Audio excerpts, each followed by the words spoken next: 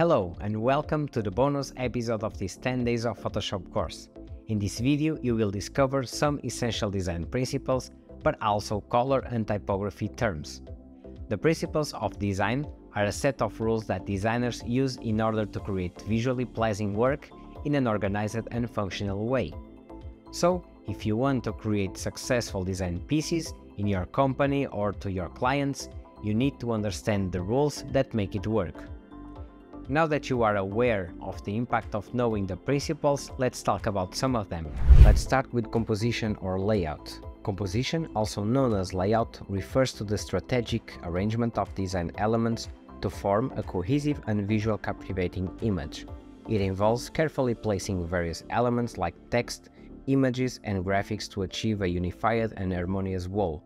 Within a composition, you have the freedom to employ diverse principles of design, allowing you to craft visually appealing work that not only catches the eye but also serves a functional purpose by delivering an effective and well-structured layout. Let's move to balance. Balance refers to the distribution of visual weight in a composition. There are two types of balance: symmetrical and asymmetrical. Symmetrical balance occurs when elements are evenly distributed on either side of an imaginary center line, creating a sense of stability and formality. Take a moment to examine the Nintendo Switch logo. Notice how the designers made a conscious decision to slightly reduce the size of one side of the emblem to maintain a sense of balance in the overall image. This clever adjustment was necessary because solid colors tend to occupy a different amount of space compared to outlines. Now, let's take a look at the Apple website featuring the iPhone as an example. It beautifully demonstrates that symmetrical balance in graphic design doesn't necessarily entail mirroring the exact elements on each side of the page. Instead, the designers achieve balance by using reflective imagery that showcases different sides of the phone. Although the content on each side is different, both assets carry equal visual weight, creating an harmonious and balanced composition. Now, shifting our attention to this poster, let's imagine drawing a line right down in the middle. What do you observe? The two sides of the poster are either identical or very closely resembling each other. This symmetrical balance adds a sense of stability and equilibrium to the design. It ensures that the visual elements on both sides carry equal importance, resulting in a visually pleasing and well-structured composition. Achieving balance in design involves ensuring that each element carries an equal visual weight. This way, everything appears evenly distributed across the page or space. It's all about creating an harmonious composition where no single element dominates the visual hierarchy, resulting in a visually pleasing and well-proportioned design. Now, a symmetrical balance involves the strategic arrangement of different visual elements to create a sense of equilibrium, often resulting in a more dynamic and engaging composition. On the other hand, asymmetrical balance allows for more creative freedom by using contrasting elements to achieve balance. Take a moment to explore this image from HubSpot website, a prime example of utilizing asymmetrical balance in design. Here, you'll notice how the image of a person positioned on the right side of the screen counterbalances the presence of fonts and buttons on the left side. This deliberate arrangement ensures that the visual weight is evenly distributed, creating an harmonious composition. By strategically placing elements of different sizes, shapes, and colors, this design achieves a dynamic equilibrium that captivates the viewer's attention. Moving on to unity. Unity in design refers to the seamless harmony and coherence that exists amongst various elements.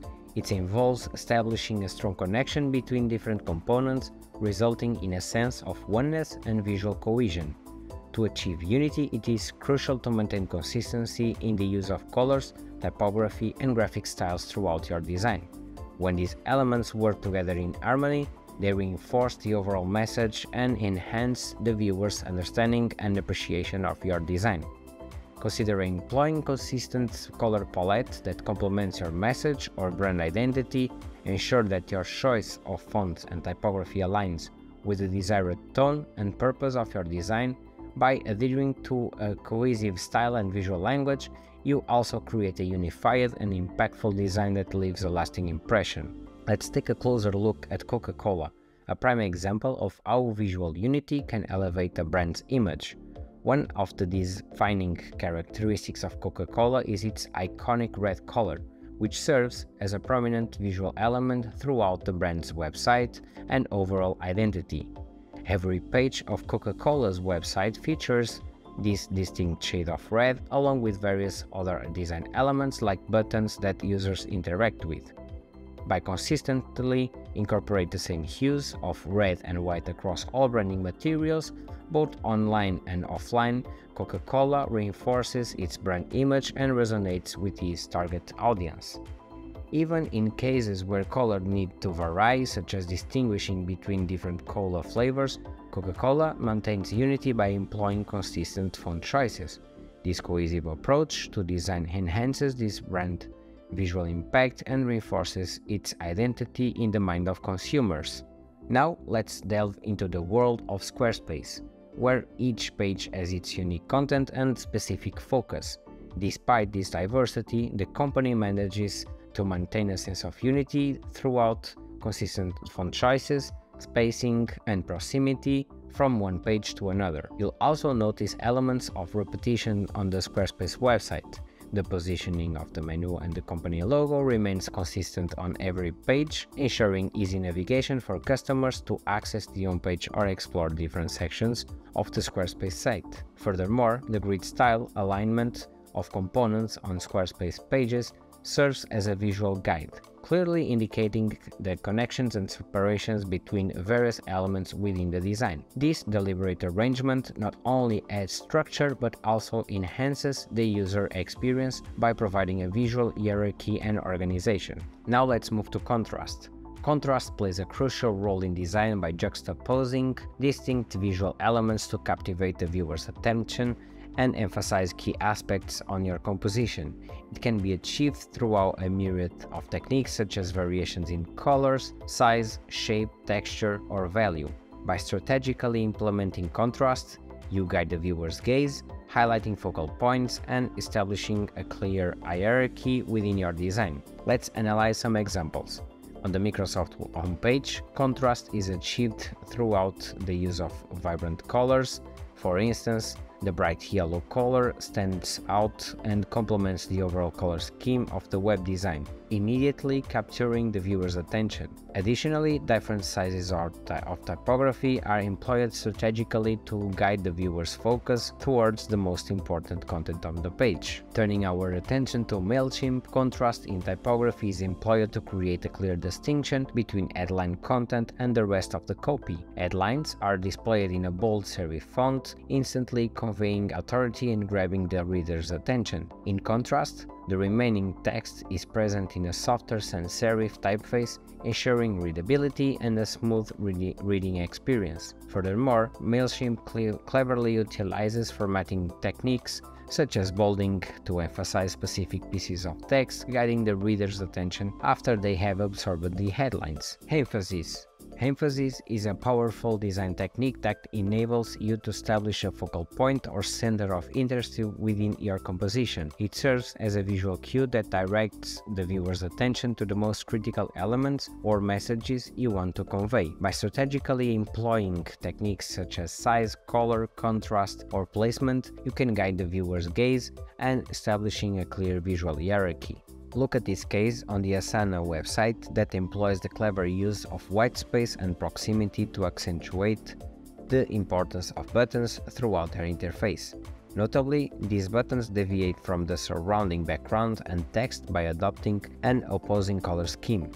Instead of the conventional dark text against a white backdrop, we are presented with white text against a dark background, creating a deliberate visual departure from the overall design flow. Now, the Dropbox website incorporates several elements of emphasis to captivate the customer's attention and provide essential information about the service. One notable example is the presence of an animation displayed within an eye-catching orange block, which stands in stark contrast to the surrounding color palette. This animation serves as a powerful tool to further emphasize key details, as it breaks away from the static nature of the other graphics on the page. By introducing dynamic movement and visual interest, the animation effectively draws the viewer's gaze and creates a focal point, ensuring that the message stands out. Now let's move on to repetition. Repetition is all about maintaining consistency and harmony within your design. By consistently using specific visual elements such as colors, shapes, patterns, or other design elements, you establish a strong sense of unity, reinforce the overall theme, and cultivate a distinct visual identity. Repetition plays a crucial role in creating a cohesive and aesthetically pleasing composition. Think of repetition as a powerful tool to introduce consistency and rhythm into your design. By incorporating recurring elements like shapes or patterns, you establish a visual motif that runs throughout your composition. This repetition can be observed in various aspects, including typography, graphics, or even spacing. By repeating these elements, you infuse a sense of familiarity and cohesiveness into your design, enhancing its overall impact. In this hardware poster design, a symmetrical typography layout is skillfully employed to showcase the event's detail.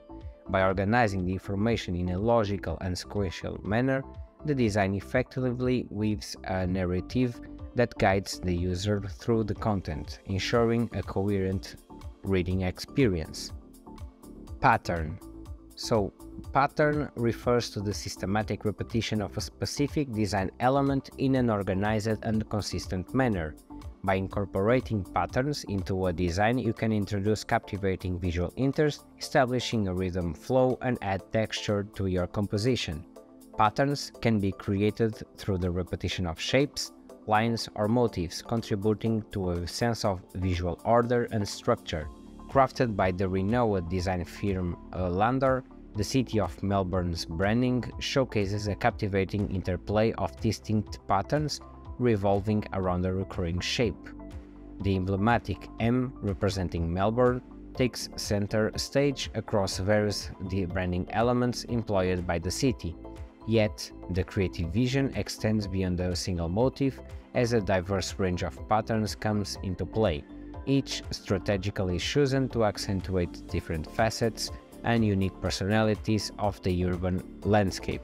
Moving on to rhythm, think of rhythm as the visual dance and motion within a design. It emerges when visual elements repeat or progress in a deliberate pattern. Rhythm guides the viewer's gaze and evokes a sense of balance and liveliness. Imagine rhythm as the pulse or groove of your design. It can be achieved through the repetition of shapes, lines, or patterns. Consistent spacing between elements or alternating their sizes can also contribute to the rhythm. Take a look at the Buffer website for a glimpse of rhythm's potential in graphic design. As you navigate through its pages, you'll encounter captivating instances of rhythm and repetition. These intentional design choices draw your attention and underscore the significance of design elements. Movement. Now, movement in design embodies the essence of motion and action, delivering an impression of dynamic energy. By skillfully employing techniques like lines, curves, and suggested movement, you can breathe life into your design and captivate the viewer's attention. Movement has the power to draw focus and infuse your composition with captivating allure. Implied movement comes to life through strategic element placement and the utilization of vibrant imagery. Fiesta in Figueres, created by the renowned artist Salvador Dalí, exemplifies the masterful utilization of color to evoke a sense of movement. The vibrant yellow hues juxtaposed against the deep blue backdrop establish a focal point at the center of the bustling crowd, instantly capturing our attention. Moreover, Dalí employs leading lines to guide our gaze along a carefully crafted pathway. Now let's move to proportion. Proportion in the realm of design encompasses the interplay between various elements in relation to their size, scale, and quantity. It is the art of achieving equilibrium and visual harmony within a composition. A deep understanding of proportion is paramount in graphic designs that are pleasing to the eye. Proportion holds the key to establishing a cohesive relationship among the elements in your design. It involves carefully considering the size of each element in relation to others and the overall space they occupy. In this instance, a magazine layout can observe the designer's deliberate manipulation of text proportions. The regular text maintains consistency across all columns, while strategically incorporating larger text pieces that demand our attention. Now let's shift our focus to another magazine print as our second example. Here we can immediately find our gaze drawn to the captivating image. In this particular case, the designer prioritizes creating a visual impact through the image, placing it in the spotlight while allowing the accompanying text to assume a supporting role. Now let's talk about harmony and variety. Harmony and variety go hand in hand when it comes to crafting visually captivating designs. Harmony refers to the cohesive use of similar elements and styles throughout the composition, fostering a sense of unity and coherence. On the other hand, variety adds intrigue and prevents monotony by incorporating contrasting elements. Striking the right balance between harmony and variety is key to achieve a visually appealing and engaging design. Let's take a look at an example website below. At first glance, it may seem like a collection of disparate elements, but upon closer examination, you'll notice the deliberate use of similar fonts, shapes, colors, and lines. These shared elements create an harmonious composition that ties the design together. Now shift your focus to the Trello homepage. Here you'll witness the power of variety at play. The positioning of different elements, like the people in the illustrated graphics, is purposefully varied to evoke a sense of motion and dynamism. Color are strategically employed to convey distinct ideas of reliability and creativity, adding visual interest and depth to the overall composition. Now that you know some design principles, let's talk about colors. Colors plays a fundamental role in visual design, and understanding the principles of color theory is essential for creating harmonious visual compositions and conveying the desired message. So, let's start with the primary colors. Primary colors are the three basic tones from which all the colors are created. In traditional color model, the primary colors are red, blue, and yellow. These colors cannot be obtained by mixing other colors. Think of primary color as the building blocks for other colors. Just as red, blue, and yellow are used to create all other colors, you can use these three colors to create any other color combination. Moving on to secondary colors. The secondary colors are obtained by equal mixing of primary color. In the traditional color model, the secondary colors are green, yellow plus blue, orange, red plus yellow, and purple, red plus blue. When you mix yellow and blue in equal proportion, you get the color green. Similarly, the mix of red and yellow creates orange, while the mix of red and blue results in purple. Moving on to tertiary colors. Tertiary colors are obtained by mixing a primary color with a secondary color. This creates a wider range of colors. Now, moving on to the color wheel. The color wheel is indeed a visual representation of colors organized in a circle, which helps us to understand the relationship between different colors and facilitates color combinations. In a typical color wheel, the arrangement of colors starts with yellow, followed by orange, red, violet, blue, and green, forming a continuous cycle of colors.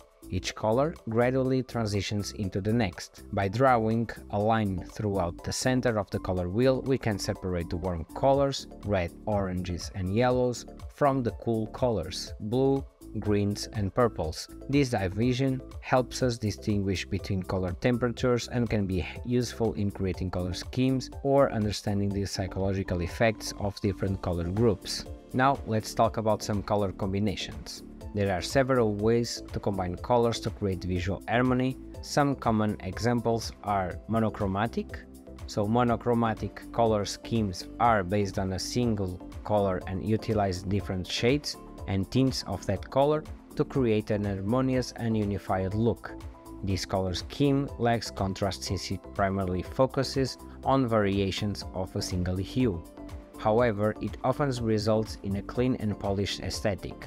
One advantage of a monochromatic scheme is its flexibility in adjusting the darkness and lightness of the chosen color. allowing for easy customization and achieving desired visual effects. In this picture here, the incorporation of blues and purples in the monochromatic blueberry-inspired template adds a striking visual appeal. The various shades of blue and purple complement each other and create a sense of depth and contrast while remaining with the same color family. Each shade builds upon the text, resulting in a cohesive and captivating design that captures the essence of blueberries. Despite using variation of a single color, the template stands out and maintains visual interest throughout the skillful arrangement of shades within the blue and purple spectrum. Moving on to analogous. Analogous color schemes involve selecting a main color and pairing it with the two colors adjacent to it on the color wheel. If desired, you can also incorporate two additional colors found next to the other two colors, creating a 5-color scheme instead of just 3. Analogous color schemes are known for their harmonious and cohesive look, as they do not rely on high contrasting colors. They are often used to create softer and less contrasting designs, such as those inspired by autumn or spring colors. For example, in the image on the right, the eco-friendly women's health company Your Day employs an analogous color scheme consisting of pastels and earthy tones. This choice creates a soothing and visual pleasing effect, enhancing the overall aesthetic of the design. Let's move to complementary. Now, a complementary color scheme relies on using two colors that are directly opposite each other on the color wheel, along with relevant tints or shades of those colors. The complementary color schemes offers the highest level of color contrast, which can create visually striking and dynamic designs. However, it's important to use complementary colors thoughtfully to avoid overwhelming the viewer. Typically, it's best to choose one color as a dominant hue and use the second color as accents or highlights in your design. This approach maintains a sense of balance while still leveraging the power of complementary colors.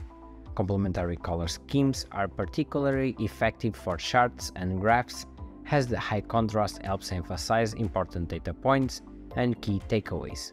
By strategically using complementary colors, you can enhance the visual impact and clarity of your information graphics. If you take a look at the logo Pepper Power, you may notice the dominance of two opposite colors, red and green. Now let's talk about some color terms to add into your vocabulary. SMYC and RGB. If you ever played around with color on any computer program, you've probably seen a module that listed RGB or SMYC colors with some numbers next to the letters. SMYC stands for cyan, magenta, yellow, and key, the black color. Those also happen to be the colors listed on your ink cartridges for your printer. That's no coincidence. RGB color models, on the other hand, are designed for electronic displays, including computers. RGB stands for red, green, and blue, and it's based on the additive color model of light waves. This means the more color you add, the closer you get to white. Grayscale. Grayscale is a monochromatic palette that consists of various shades of gray. It is often used to create a minimalist and sophisticated looking design. In grayscale, an image is composed of different shades of gray, ranging from pure white to pure black. Using grayscale can be an effective way to simplify an image and focus on its composition, textures, and shapes without the distraction of color. It can also evoke a sense of nostalgia or add a timeless quality to a design. Moving on to opacity. Opacity refers to the level of transparency or the degree to which an element allows light to pass through it. It is a property that can be applied to various design elements, such as images, shapes, or text. When an element has a lower opacity, it becomes more transparent, allowing objects or elements behind it to be partially visible. This can create interesting visual effects and layering in designs. Now, saturation. Saturation refers to the intensity or purity of a color. It determines how vibrant and vivid a color appears. A highly saturated color is rich and intense, while a desaturated color appears muted or washed out. Hue. Exactly. Hue refers to the purest form of a color, without any tint, added white, or shade, added black. It represents the specific position of a color on the color wheel. In the context of the color wheel, every color can be considered a hue. For example, blue, yellow, and red are all hues. Other colors, such as green, orange, and purple, are also hues. Now let's move to shades, tints, and tones. Shades, tints, and tones are variations of hues that results from the addition of white, black, or gray. They provide artists and designers with a broader range of colors and allow for more versatility and control in their creations. Shades are produced by adding black to a hue, resulting in a darker and more subdued version of the original color. The more black is added, the deeper the shade and the darker the color becomes. Shades can evoke a sense of mystery, depth, and intensity. Tints are created by adding white to a hue, resulting in a lighter and softer version of the original color. The more white is added, the higher the tint and the lighter the color becomes. Tints are often associated with a sense of delicacy, softness, and purity. And lastly, tones.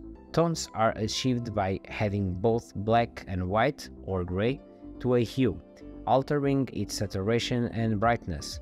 Tones create a subtle shift in the intensity of the original color, making it appear more muted, toned down, or desaturated. Tones can be useful for creating a more balanced and harmonious color palette. And since we are talking about color palettes, a color palette refers to a set of carefully selected colors that are used in a specific design project, such as a brand identity, website, or artwork. The colors in a palette are chosen to work harmoniously with each other and represent the overall aesthetic and personality of the project or brand. A well-designed color palette ensures visual consistency and helps create a cohesive and unified work.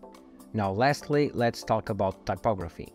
Typography plays a fundamental role in a design, serving as a powerful tool for conveying information, invoking emotions, and creating a visual impact. It goes beyond mere letter forms and encompasses the art and science of arranging type in a visually appealing and effective manner.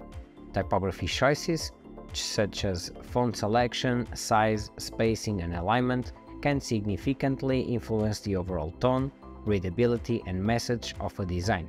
Whether it's a logo, website, poster, or publication, typography sets the visual hierarchy, guiding the viewer's attention and organizing content. Let's start with serif versus sans serif. In typography, the term serif refers to a small extra stroke or line attached to the end of each character in a typeface. Fonts that have these extra strokes are called serif typefaces. The presence of serifs in a typeface can make the text easier to read, as the additional strokes guide the eyes and create a smooth flow between characters. Serif typefaces are commonly used for body copy in printed materials because they are considered elegant and highly legible. On the other hand, sans serif refers to typefaces that do not have these small strokes or serifs at the end of characters. Sans serif typefaces have a clear and more modern appearance. They are widely used for digital displays as they are easier to render on screens and have a crisp and straightforward aesthetic. Now let's move to script fonts. Script fonts, as the name suggests, are based on handwriting or calligraphy styles. They often mimic the fluid strokes and varied widths found in handwritten scripts. Script typefaces can be historically or modern and are commonly used for decorative or display purposes rather than the extended blocks of text. Slab serif fonts, also known as slab or Egyptian typefaces, are characterized by thicker and heavier serifs compared to regular serif fonts. The serif in slab serif fonts are usually square, angular, or rounded, depending on the design. Slab serif typefaces have a bold and sturdy appearance and are often used for headings, titles, and emphasis. Monospace. The monospace fonts have a fixed width, meaning that each character occupies the same amount of horizontal space. This is a contrast to proportional fonts, where the width of characters can vary. Monospace fonts are commonly used in situations where precise alignment is necessary, such as coding, typewriters, or tabular data. Now, kerning and tracking. Kerning and tracking are both spacing adjustments in typography. Kerning refers to the adjustment of space between specific pairs of characters to create visually pleasing and balanced spacing. Certain combinations of letters may create awkward or uneven gaps, and kerning helps adjust the space between them. On the other hand, tracking refers to the adjustment of overall spacing between a group of letters or characters, affecting the spacing consistently across the entire selection. Tracking is useful for creating the overall density and appearance of text blocks. Leading is the vertical space between lines of text. It determines the distance between multiple lines to ensure legibility and readability. Sufficient leading allows the lines of text to breathe and prevents them from appearing too cramped or tightly packed. Weight. In font design, weight refers to the thickness or heaviness of a character relative to its height. Different weights within a typeface family can include normal, bold, light, or extra bold variations. Having various weights available in a typeface allows designers to create visual hierarchy and emphasis within their designs. Point size is a measurement used to describe the height of a font character. It is typically measured in points, with 72 points equaling 1 inch or 2.54 centimeters. The point size determines the overall size of the character and affects the readability and visual impact of the text. Uppercase and lowercase refer to the main cases of letters in the Latin alphabet. Uppercase, also known as capital or caps, refers to the larger capital letters typically used at the beginning of sentences, for proper names and for emphasis. Lowercase letters are the non-capital letters used for the majority of text. Now, small caps are uppercase characters that are shorter in height compared to regular uppercase letters. Small caps are designed to harmonize with lowercase letters. Lorem ipsum is a placeholder text commonly used in design projects. It helps showcase the design without meaningful content until the final copy is available. Readability and legibility are important aspects of typography. Readability refers to how blocks of text are arranged on a page, while legibility pertains to the distinguishable of characters. Widows and orphans are terms used in typesetting. A widow is a short line of a word at the end of a paragraph or column, causing excessive white space between paragraphs at the bottom of a page. An orphan is a short line or a single word at the beginning of a color or page. And there you have it. I hope you enjoyed this video.